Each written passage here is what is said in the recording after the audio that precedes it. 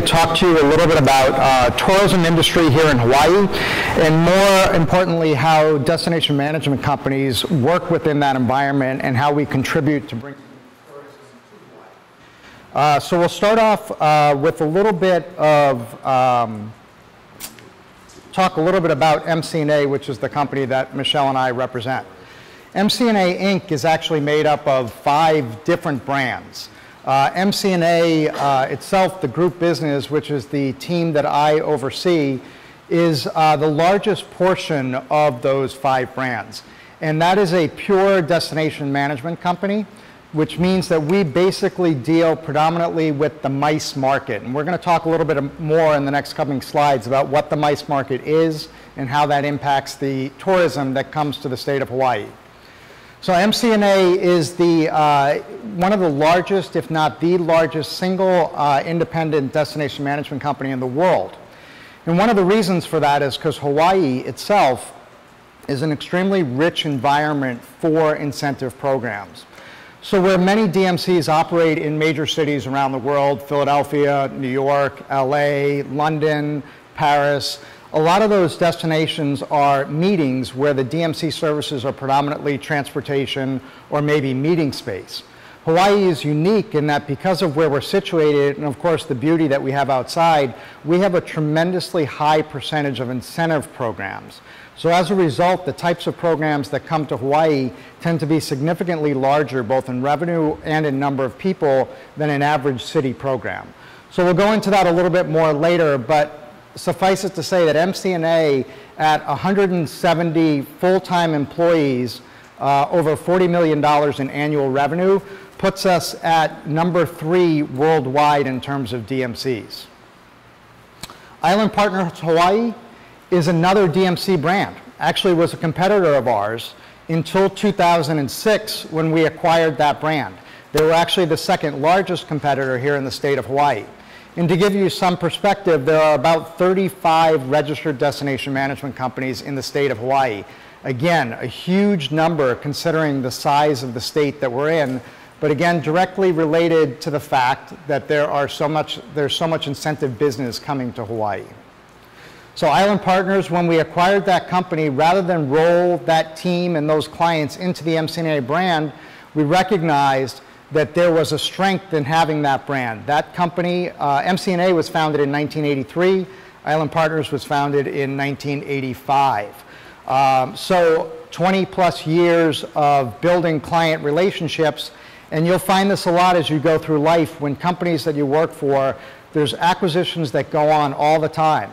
Sometimes it's better to just acquire the people, the clients, the products, and fold it into your existing organizations. More times than not, though, you'll find that there's an established brand. There's a reason why you bought that brand or that company. And it means that they have their own established client base, they have their own great products, and you want to keep that going. So that's what we did here with Island Partners. So we right now manage 2 what's called full-service destination management brands in MC&A and IPH. Diamond Head Vacations is our leisure brand. It's something we're not going to talk a whole lot today about, but that's the largest piece of tourism that's coming to Hawaii. Believe it or not, you'll see on slides coming up, the impact of the MICE business on tourism here in Hawaii, it's about 6%. That's an unbelievably small number. 94% is leisure travel. Diamond Head Vacations basically deals with leisure travelers. American Airlines, Expedia, Travelocity. When you book a vacation to Hawaii through those, any one of those companies, MC&A handles all those people when they arrive at the airport. We do the meet and greet services. We do the activities for those companies. We also handle all the cruise lines out of that Diamond Head Vacations. Norwegian Cruise Line, which as you know operates here 52 weeks a year. We do all their embarkation, debarkation, and we do all their activities. So there's a huge team, over 100 people, that just handles the cruise side of the business. Lux Travel is a specialty brand. It's really for very high-end individual travel. This is a brand that we established about 6 years ago to handle the hedge fund manager who wanted to bring 6 tops clients and spend $1 million in Hawaii. Very, very, very different than incentive travel, really high-end. Private yachts, private homes, 5-star hotels, just every experience has to be off the charts and something that you can't go out and do on your own. So we have a team of about 5 people that just handles that Lux Travel business, and they do about 20 to 25 programs a year compared to the 300 that MCNA is doing, the 85 that IPH is doing. But the revenue and the importance of the people that we're serving in that business means that it has to be a standalone. You have to be treated differently. The types of attention we give them is very different. And then Upon a Star is kind of an unknown brand. We use that, it's purely an event brand. Because we're, again, a destination management company in an incentive location, events play a huge part in what we offer. Unlike, again, the city location where you're doing transportation and some activities, maybe some city tours, we do a lot of awards programs, final nights, welcome receptions, sharing that aloha spirit, the culture of Hawaii. It ends up being a huge amount of event revenue as well. Upon a Star was established basically to support the hotels. So the clients who came in who didn't want to work with a destination management company can work with Upon a Star, and basically we support all their events. So that was a lot of information. We'll go through a lot more detail on different things now, but like as I said from the beginning, we're going to concentrate really on the destination management company portion of it and show you how that works into the incentive business here in Hawaii. But before we go there, I think it's important to talk about what is the MICE market. I mentioned that before, and how does that impact what we're doing here. MICE basically stands for Meetings, Incentives, Conventions, and Expositions. A lot of you that are attending the travel industry school up here will get into one of these fields when you graduate. Whether you're working for a hotel or a destination management company or a transportation company or a production company, this is going to end up being a huge focus for you. Believe it or not, the amount of energy that's put into sales on the leisure side of it is actually quite small because a lot of it's actually marketing. And if you guys haven't learned already, there's a huge difference between sales and marketing. And leisure really is a marketing result where you build leisure travel, whereas sales is more for the MICE market. So we're going to spend some time and we're going to talk about, I mentioned before, the MICE market itself only accounts for about 6% of the Hawaii tourism, the visitor arrivals that are coming in here. But in terms of spend from the HTA, the Hawaii Tourism Authority, it's actually 10% of the budget. And actually about 70% of the salespeople for the HTA are focusing on the MICE business and not the leisure business. The business predominantly books about 12 to 18 months in advance. And what it basically does is it tries to give you a base for that tourism. So where the average leisure traveler is not making their decision until probably 6 months, some of them are really proactive, and a year out you're planning your vacation. But you may be deciding upon a vacation destination, but you're not really booking it until about 4 to 6 months out. So the MICE business is much longer term than that, although it has shortened down over the last couple of years. In the old days, 10 years ago, really old days, we used to operate about 2 years out to 18 months. If you were trying to book a program, a corporate piece of business within 18 months, you were usually out of luck because you couldn't get space. Everything kind of changed after the financial crisis in 2008, and everything became much shorter bookings. So we're now working really within kind of a 1 year to 18-month period where we're booking that business. So what it does, it allows you to get a base business at your hotel or at your destination management company, and it allows you to start forecasting what type of revenues you can expect 18 months down the road because you know what that base is. And it fluctuates pretty wildly. The other thing that comes into it is also this, what I'm going to call the AIG effect that Hawaii has to deal with, but some people call it the boondoggle effect. For those of you who remember back in 2008 and 2009, there was a lot of public talk about AIG. And AIG happened to be caught in the crosshairs of both President Obama and other legislatures who used that as an example of when the financial crisis happened with the big banks and everyone was accusing the big banks of spending way too much money. This was highlighted and really affected Hawaii and the tourism industry. AIG in particular had a large incentive program going on in, I think, Mexico or Costa Rica. And it hit the national news, where this is a perfect example of banks and financial companies that are taking advantage of a system using your taxpayer dollars and sending people on these crazy vacations. It was later retracted in the small print, but the ramifications that it had on places like Hawaii that depend very much on that corporate travel and tourism were long-lasting. Hawaii took a hit for a couple of years, and I'll show you some statistics on that, through the end of 2008, 2009, and even into 2010, because corporations were afraid of going out. They didn't want to be in the news. All of a sudden, the corporation that wanted its name splashed all over the place when they arrived, welcome to Hawaii AIG, welcome to Hawaii IBM. All of a sudden, they just wanted welcome to Hawaii President's Club with their logo. They didn't want to be in the news, and they didn't want to be out there. Luckily, that misconception was not quickly enough, but corrected by, say, the end of 2010. And the reason being is that incentive travel has been proven time and time again to benefit not only the corporations, the employees, which ultimately affects in a positive way the economy in general. From as far back as 20 years ago, Harvard had a very famous study that was done that showed the impact on incentive travel. And that's really kind of 25 years ago is when companies, major Fortune 500 companies and Fortune 1000 companies started operating incentive travel. They realized that people wanted more than just their salaries, more than just the benefits they were getting, whether they were medical or otherwise. They realized that salespeople in particular operated at a much higher efficiency rate when they had something that they were working towards. And they identified early on that travel was one of those kind of golden rings, those carrots that people really wanted to achieve towards. And the more studies they did, the more they kind of isolated down what type of travel.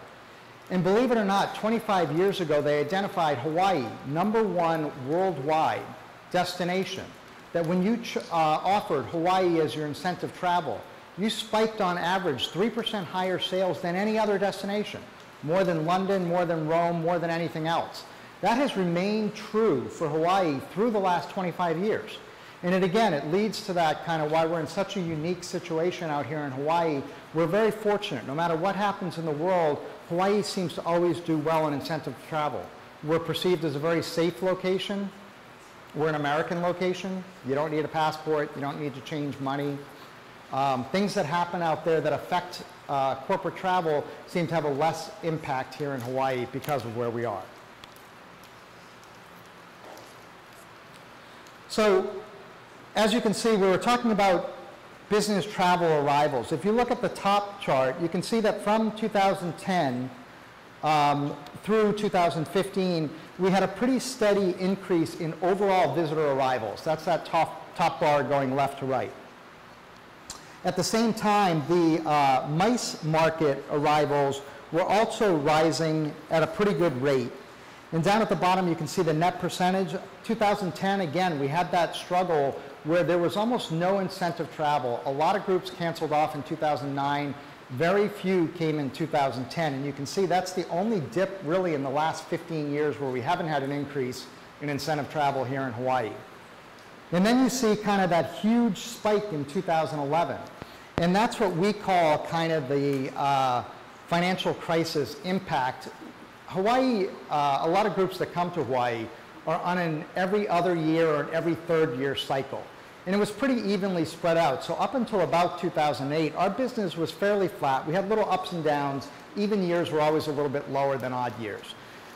What happened with 2009, companies canceled their programs. 2010, everybody was so afraid of doing corporate incentive travel. In 2011, all of a sudden, kind of was no longer a hot news topic, and all of a sudden everybody had this pent-up demand to come to Hawaii. So as you can see from the numbers and from our business, we spiked huge in 2011, and we had a ton of corporate business come to the islands. Ever since then, because of the every other year demand, we've had much higher dips and peaks with that odd year, even year phenomenon. But as you can see overall, for the most part, the MICE business has kept pace with the increases, and in certain years like 2014 and 2015 really exceeded the average arrivals. So that's good news for Hawaii in general and for tourism in Hawaii, that you can see over the last 5 to 6 years that we continue to grow not only non-group arrival business, but certainly group arrival business as well. So what is kind of Hawaii's role in meeting the needs of the industry? So as I said before, building that base is really important to overall tourism. It really sets the goals for how you set your pricing going forward. Unlike a lot of products that are out there, like technology products, that have pretty much a set price, hotel prices in particular fluctuate on an hourly basis at hotels. And it's all based on what your occupancy is and what your demand is. Knowing what your base is really helps you to set what that pricing is going to be far enough out that you can make changes to it. The interesting thing that's going to affect everybody in this room, should you choose to go into this industry, is that more and more hotel companies are owned by investment companies now. Those investment companies are really concerned with the bottom line first and foremost, more than anything. And what we've seen here in Hawaii, especially the bigger brands, the Hiltons, the Sheratons that are owned by these investment companies, is that there's a reluctance for them to commit to building that base. Because when you look at those leisure numbers that continue to go up and up and up, higher demand means what? Higher prices, right? They can get a higher rate for their rooms. So from an investor's point of view, the guy who's sitting in the office in California or New York, who's responsible for the financial results of the hotel here in Hawaii, he's not looking at what's going on here. He's looking at on paper, how much money, how can we maximize the revenue that's coming out of there? And it's our responsibility for people in the tourism industry and the people that are the boots on the ground here, we have to continue to make that argument that this is not a pure investment decision. This is about building that base, because the second you lose sight of that, if God forbid that tourism, leisure tourism all of a sudden drops, now all of a sudden you've got a half-empty hotel because you weren't willing to come in at a reasonable rate 2 years ago to book that, 20,000 room group that came to Oahu. So that's the challenge of the industry, is not just to convince clients to bring their incentive programs, to bring their leisure travel here to Hawaii, but to convince the hotels and the activity vendors and everybody else here, destination management companies, to price their product reasonably so that Hawaii continues to be an attractive place to want to do business. That long-term price hesitation is right now probably the single biggest problem that affects the tourism industry here in Hawaii. Not willing to commit to a rate that's reasonable for a corporate group to come into the Hawaii, not wanting to commit 18 months out, saying we don't really have availability. A group that's 500, 600 people, or in the case of a citywide that could be 10, 15, 20,000 people. Last year we had Lions Club, 20,000 people in Honolulu. When you tell them we can't commit to you right now, they're going to go find another location. So again, a huge opportunity and a huge challenge for us within this industry to keep moving forward, to continue to convince state legislators, investment companies, that building that corporate base, even though it's only 6%, again, of the total arrivals, that it's an important base and an absolutely necessary base for Hawaii to build in order to set the pricing for the rest of the leisure. And then kind of the last thing is making peace with the industry and the culture and the whole sense of ho'okipa. And I think you guys are familiar with ho'okipa up here. Actually, this school, and I'm totally drawing a blank, David, but there was a gentleman who was very involved with BYU who kind of invented that whole concept of tourism, ho'okipa, the culture of hospitality and sharing that aloha with everybody that you see. And finding the balance between what's best for business, what's best for the aina and the land, what's best for the culture, and what's best for the individual businesses that were supplying those things. And I think Hawaii's done a great job with that. Let's face it, there's dozens, if not hundreds, of beautiful islands around the world, right? Groups could go to those, leisure travelers could go to those. What sets Hawaii apart from all of those islands is the sense of aloha and the culture that Hawaii has. It's what keeps bringing people back.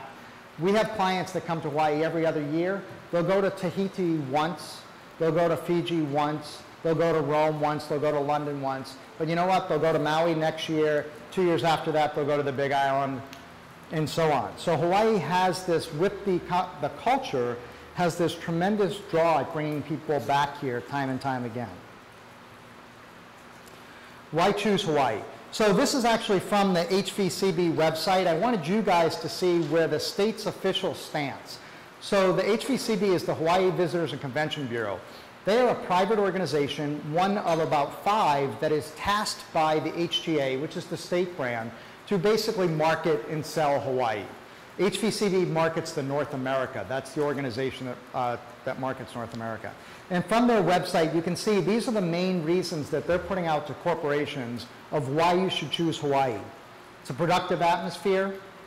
The accommodations, we have 38,000 rooms in Waikiki alone. The international accessibility. You know, look at where we're located. We have more Asia-Pacific groups operating here in Hawaii because we have all the facilities to be able to do it, and we're smack dab in the middle of the Pacific. Our ex-governor, Abercrombie, made a great comment at a dinner one night that I was at. And he said, you know, a lot of people look at a map and you see Hawaii separated by ocean from the rest of the world. And he said, I prefer to look at it the way that the ancient Polynesians did, is that that ocean is the road that connects us to the rest of the world. And that's really true. And where we're situated, if you were to shift the entire map and put Hawaii at the center, the world map looks much more normal and balanced with Hawaii at the center in the Pacific Ocean and everybody coming here. We're in a perfect geographic location to have a lot of international meetings. Experiential offerings, obviously all the activities, the rainbows, the waterfalls, all the different things that you can do here. Natural wonders, again, you're not going to find many places that are as beautiful as Hawaii. The Hawaii Convention Center obviously is a big opportunity to bring in larger groups. Off-program activities, again, those activities that you can do when you're not attending meetings here is a huge part of what brings people to Hawaii. Enrichment opportunities, expert assistance, and of course, Sun and Serve. So this is not, you know, these are the main reasons that we're using to sell, the main sales incentives that we're, David, I'll send you a copy of this. You don't have to take pictures. But these are the main reasons that the state is choosing to focus on to convince people to come to Hawaii. So now we're going to get more into kind of the DMC thing, and I hope this is interesting for you. Who are the clients that we talk about when we're talking about MICE business? Third-party incentive companies. This is an interesting one. These are large companies that exist all over the world that their sole purpose is to help large corporations incentivize their employees better. Travel incentive, believe it or not, is actually a really small part of the overall picture, but it's the part that we're focused on and what we're going to talk about today. It's actually about 27% of the overall incentive. Large companies that some of you will come to know in the future, Meritz, ITA, Carlson Wagonlit, BI, they're all companies that are out there that have access to dozens and dozens of Fortune 500 companies. They're in their offices, they have desks in their offices, and they basically help them with all of their marketing and all of their support throughout the year, some of which ends up as incentive travel. But think about every time there's a promotion in a McDonald's, or every time there's a, you know, win a free trip to here, or call in for this and you get that. Or even within a large corporation like a Google or something, maybe only the top 1% ever earn that incentive trip. But you know what? There's another 10 to 15% that earn points where they can buy from a catalog. Maybe it's a Bose system, maybe it's a pair of sunglasses, maybe it's a pencil sharpener. Who knows? But all that stuff that goes into that is all part of that large opportunity in that large industry out there that is the travel incentive, or the third-party incentive companies. They are actually MCNAs, about 70% of our groups come from third-party incentives. The rest of it comes from these other two, which are corporate direct and associations. IPH, on the other hand, going back to why we wanted to keep that as a separate brand, they have about 85% of theirs comes from corporate direct. So John Hancock doesn't go through a company called Meritz, they go directly to IPH or they go directly to MCNA. Associations are the last ones. They hardly ever use incentive companies, and they're mostly looking at the way that they book business is completely different. They look much more 5, 10, some are even 15, 20 years down the road is where they're booking their business. It's fairly easy to find a hotel in the state of Hawaii that can hold 100 to 200 to even 500 people a year out. It's almost impossible to find a hotel that can hold, or a number of hotels that can handle 20,000 people a year out. So when you look at large citywide associations, you're typically going to find that they're booking that a lot further out. Okay. So that was kind of, took up half my time just talking about kind of the background in the industry. So let's really get into what is kind of destination management company.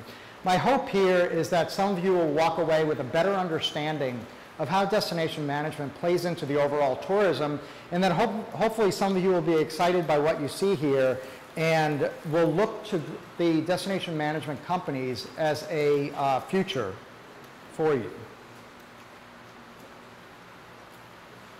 Okay, so going, oh, sorry.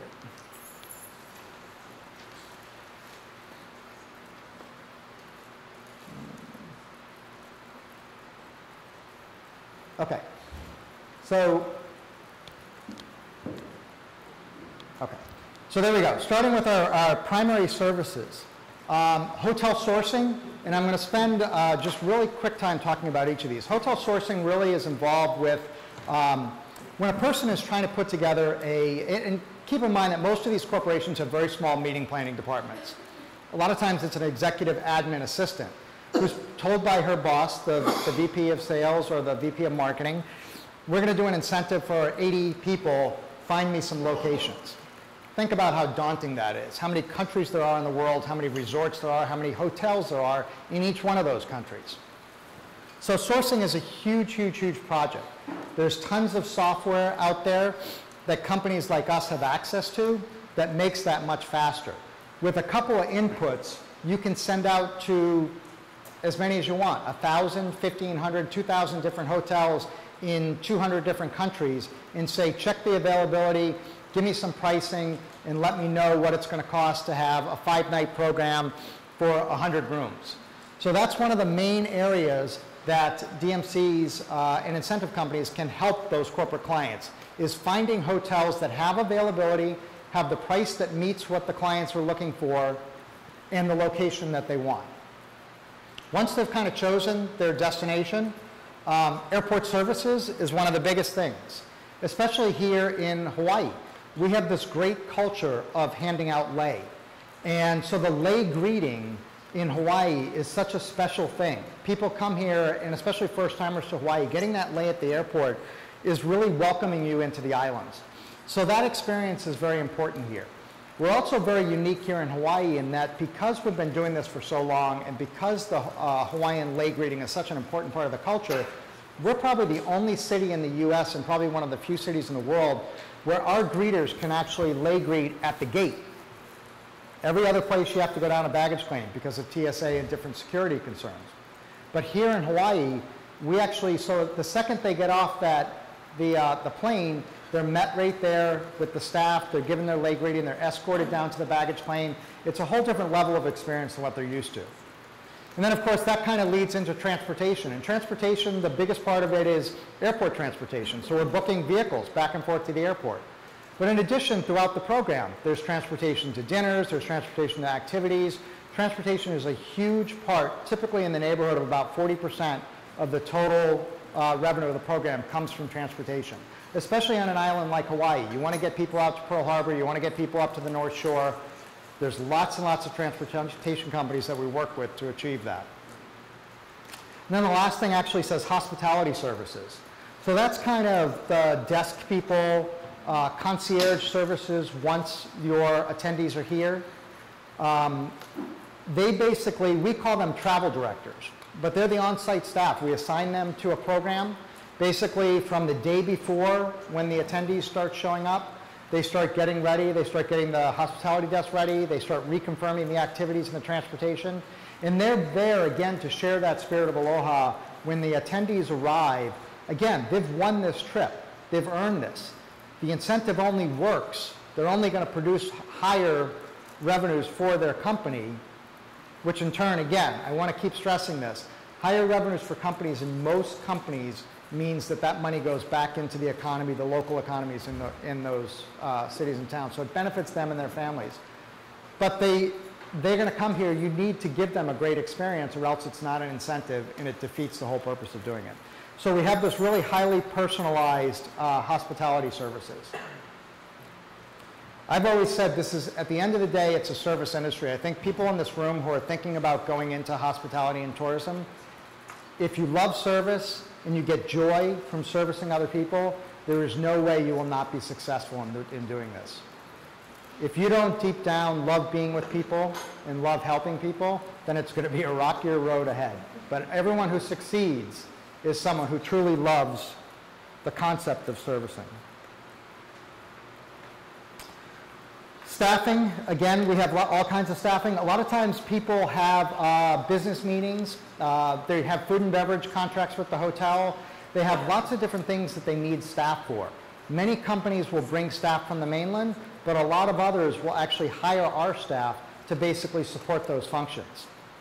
So basically, you could be involved with food and beverage. Many of you will take different paths and maybe not end up where you thought you'd start or where you thought you'd be. And I'll go through that with my own life a little bit at the end. I'll make it really quick. But I'll show you how different things can happen. But at the end of the day, providing staffing is a big part of what you're going to end up doing. Activity support, pretty self-explanatory, especially in a place like Hawaii. All the snorkel trips, horseback riding, zip lining, all those things. We provide all that support for incentive trips as well. Event services is, as I said earlier, a huge part of it. Here in Hawaii, we do lots of ho'olauleas, beach events, luau events, award ceremonies, and all those different things. And people need everything from linens and centerpieces, and that's it, to full-scale production, where we bring in Sting or Bon Jovi or any major entertainment that's out there, we've brought into this island. There's actually very few entertainers that we haven't contracted at some point or another to come here. Elton John was just here a year ago for a corporate group of ours. So there's companies that bring those entertainers in here, and we facilitate all that. And that goes right along with the technical production side of it as well. We do some very large-scale production services. Entertainment, as I mentioned, and then meeting collateral if you're doing an association. So there's a lot of that. So hopefully you've seen throughout this, when we talk about meeting collateral, we have graphic artists that work for us that don't have a hotel and restaurant degree. I have PR people that work for us that don't have a hotel and restaurant degree. You could have a hotel and restaurant degree and love PR or be a graphical artist on the side. There's lots of different opportunities for you to do and lots of ways with the destination management company for you to get involved.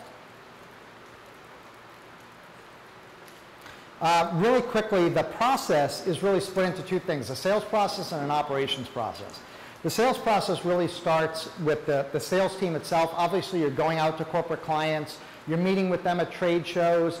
I don't know if you guys have had an opportunity yet, but there's a lot of major trade shows like IMEX in Vegas that have a ton of college students that they host there every day to go there and to start seeing what the industry is all about. We spend a lot of time at those trade shows meeting and talking with our clients, finding out what their needs are, what they're looking for in their programs, and how we can help fulfill that. Program development is really early stages of the sales process. They help to design the program. So really clients come to us and they say, we want to do a 5-night program in Hawaii. Tell us what we should do. We go back and say, you should do 2 days of activities and here's the 10 activities you could choose. You should have a welcome reception and here's 3 choices to choose from and here's 3 linen choices for each one of those 3 choices.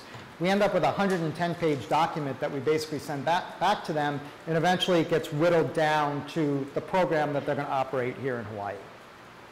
The second half of the process is the operations process, where now the program, we've done with the planning and the program's here. So we have an operations team that basically now is calling all those vendors and saying, okay, here's the service orders, we're going to confirm, we're going to start processing payment for all these things, you know, cut the block down from 20 to 10 or increase the block from 20 to 30 and start firming up all those activities.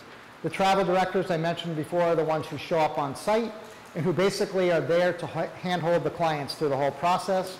Airport staff are the ones that are doing the meet and greet and also all the transportation. And then of course accounting.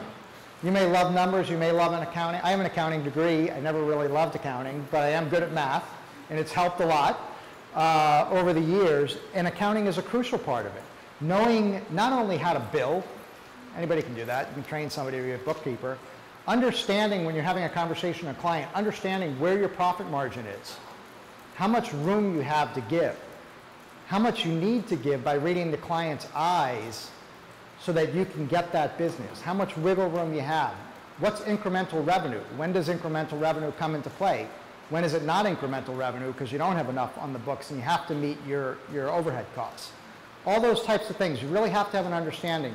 Any business background. The school that I went to in New Hampshire, back in those days, there were only a couple of them where the hotel school was part of the business school. Most of them were part of the liberal arts school. Nowadays, you see a lot more that are part of the business program, and even those that aren't really stress having a really strong business background. It's really important when you get into a business like this. I'm moving a little bit faster because I'm running out of time. The event side of it, again, I'm just going to go back real quick and just show you real fast. The events that we do, and I wish, for those of you who want to come up and kind of look through the pictures and everything, we're going to be here for a little bit afterwards, and I'm happy to show that to you. I will also, you can get in touch with me through David or Steve. We have a tremendous website. I encourage you to go look at it. Has a lot of great photos of the events we do. One of the reasons that a lot of people come to us and want to work for us or want to do internships with us is because they want the glamour side of it. And that's okay. There's a lot of hard work and there's a different side of it, the operations, the program development, but there is a great glamour side. We have an events department that's about 45 people. And all they do every single day is put on amazing events throughout the islands. And their job is literally traveling, flying back and forth, chalking up 150,000 Hawaiian miles a year, going back and forth and putting on amazing events. It's a great life. So if that's something that's interesting to you, this could definitely be a possibility. So in my last 3 minutes, because I do want to have some time for question and answers, I want to give you a little bit of background and Michelle about how we kind of got into the business. I have a hotel and restaurant degree. I started off in hotels, as many of you will. I started with a chain called Stouffer's, which doesn't exist anymore. They were owned by Nestle. They did have a hotel here in the islands. They were at the time kind of a boutique and interesting chain that in this day and age never would have survived, and clearly they didn't. I spent about 2 years in the hotel business and decided that that really wasn't for me. So I got into the restaurant business, moved back to New York, and spent the next 11 years opening restaurants in New York City and northern New Jersey. I was there, like I said, for about 11 years, and then decided that I had had enough of that, and I was going to go to law school to waste 2 years of my life and figure out what I wanted to do with my life. In the meantime, a buddy of mine called me and said, hey, there's this GlaxoSmithKline pharmaceutical program operating out at Pebble Beach. I love golf.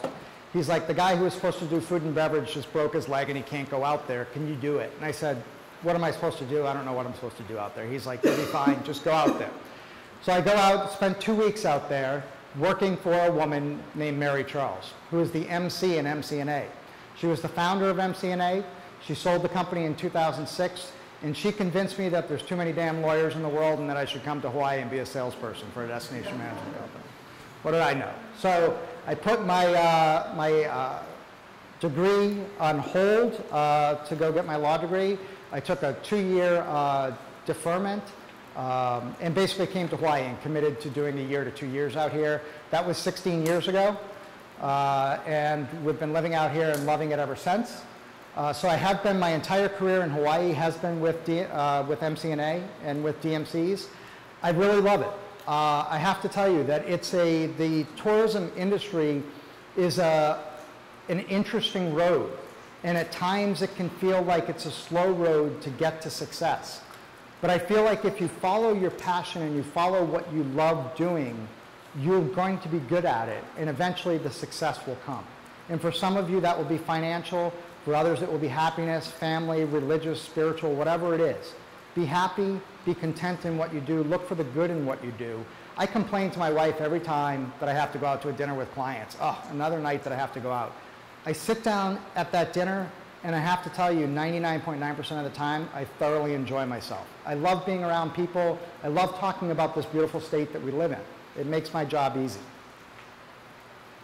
I'll let Michelle talk a little bit about how she got into it. So quick introduction. So Michelle is our senior sales admin, and she's going to tell you super quickly about how she got into the industry, and then she's going to talk to you a little bit about our internship program. You have 2 minutes. Okay. Sorry, I took up too much time. Okay. So I took a different path than Mike. I was never interested in the hotel interested in the tourism and marketing side. So to begin my career, I got a job at Sea Life Park, which is one of the only theme parks that we have in Hawaii. There I worked in retail and assisted in activity check-ins, so getting guests ready for their dolphin swims and whatnot.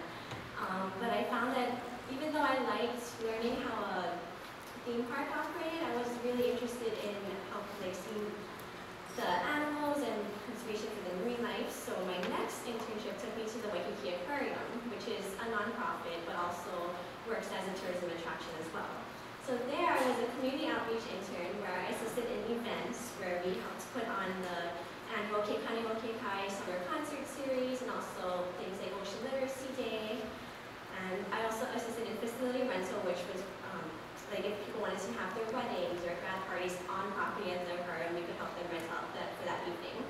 My third internship was probably my most favorite. I was actually part of the Disney College program. So my last semester in college, I applied, and 3 months after graduation, I was moving to Disneyland, and I worked in food and beverage for the New Orleans Square. So while living there, we also took classes taught by Disney executives. And being a local girl, born and raised in Oahu, it was my first time living on the mainland, so it was really an eye-opener to see, difference in cultures and just being away from home for the first time. And I actually loved it so much that I stayed on with the Disney company after my internship ended.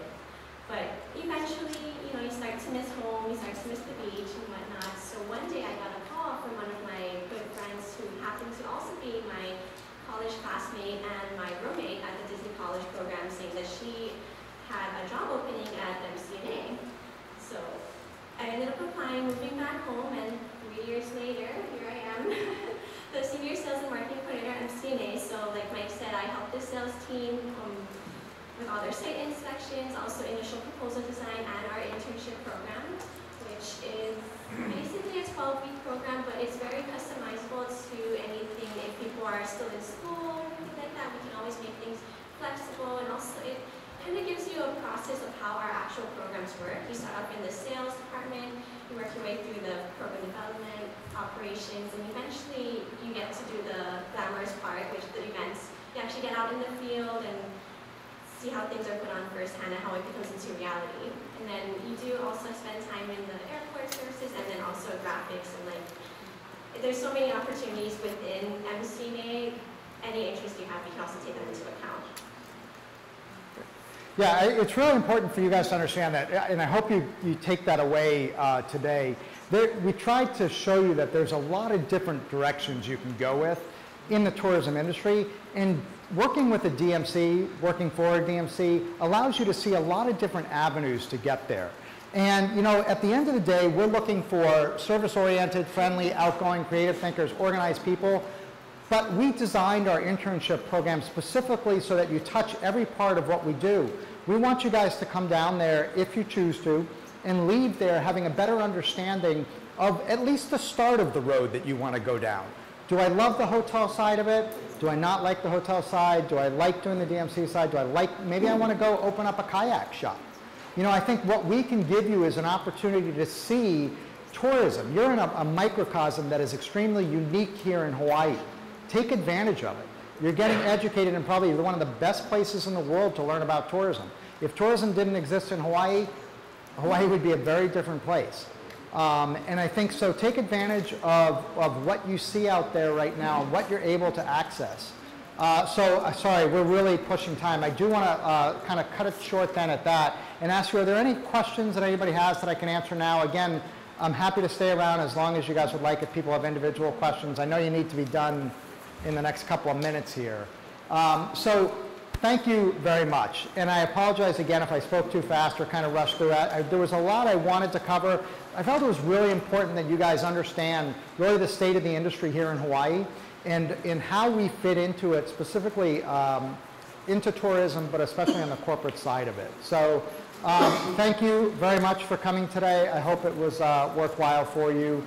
And if there are any questions, I'm happy to take questions.